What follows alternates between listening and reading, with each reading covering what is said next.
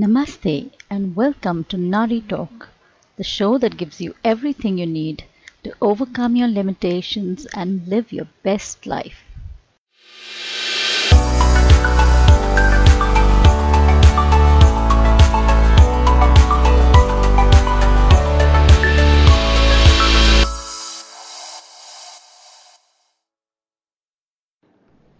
How to stop comparing yourself to others and focus on what truly matters.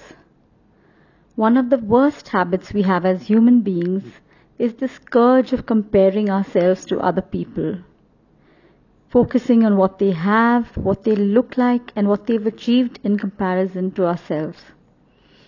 Now you can blame the Instagram age, or you can realize that this is a very old problem. It starts in childhood when our parents or relatives compare us to other people, whether they are someone else's kids or our own siblings. If your parents or relatives constantly made you feel bad that you didn't match up to other people, I truly feel for you. Because they created a cage of low self-esteem and low self-worth that you'll find it hard to break out of, unless you make a conscious choice to do it. You may have been told that your self-worth hinged on how many marks you got in school. Indian parents, I'm looking at you.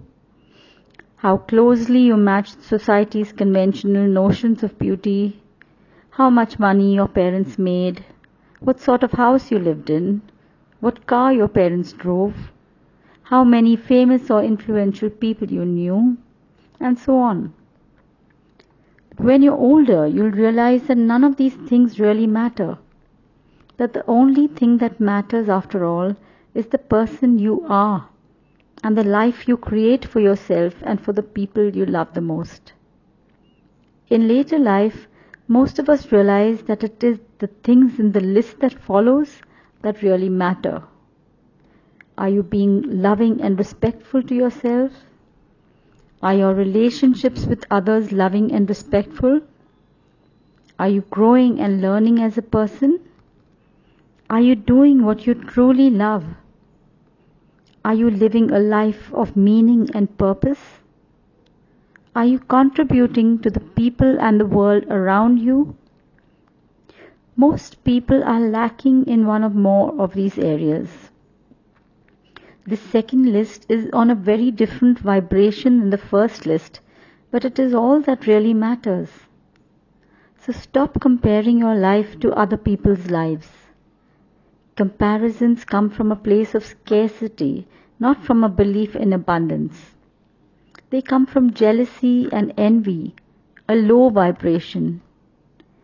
If you're creating your life from a low vibration, even though you may get everything you want, you're likely to lose it all if you continue to operate from that vibration. When you realize that most rich and famous people are generous and giving by nature, and that everything they have is because they believe in an abundant universe and create value for others, you will bless them for what they stand for. There's nothing spiritual or good in being poor. Because if you can't help yourself, you can't help anyone else. And there's nothing wrong with having expensive toys, especially when you worked hard to earn them. So it's not fame or fortune that's the issue. It's why you need to believe that you need those things to feel worthy. If you were taught to measure your self-worth by external factors, you can lose sight of what truly matters in your life. So ask yourself whether buying that flashy Ferrari is going to create a more meaningful life for you and your loved ones? Or are you doing it to prove to other people, who really couldn't care less, by the way, that you're better than them?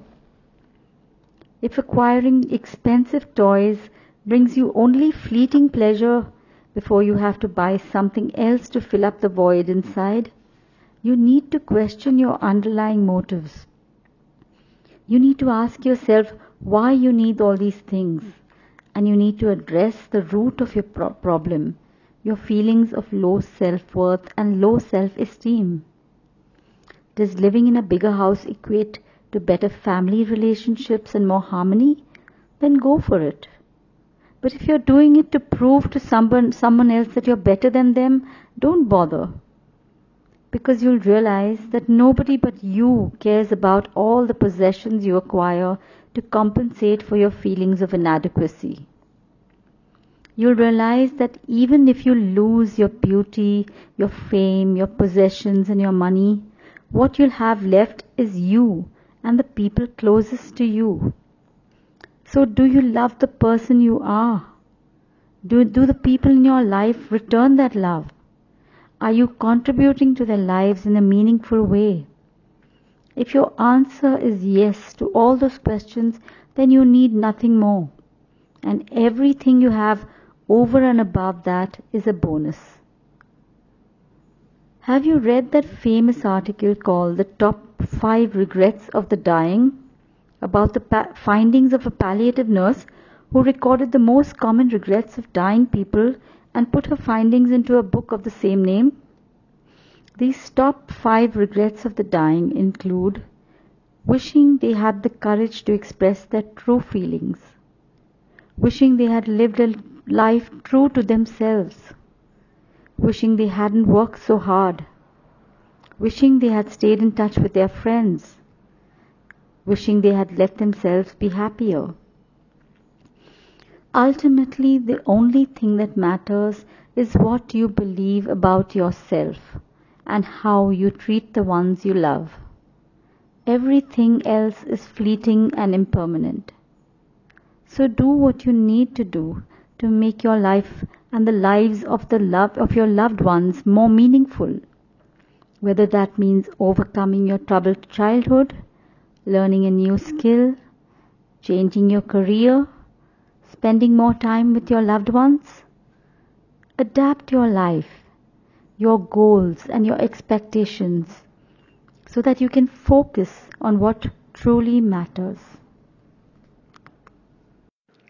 Are you ready to transform into a diva, a woman who is proud to be herself, who is a fierce and fearless force for change?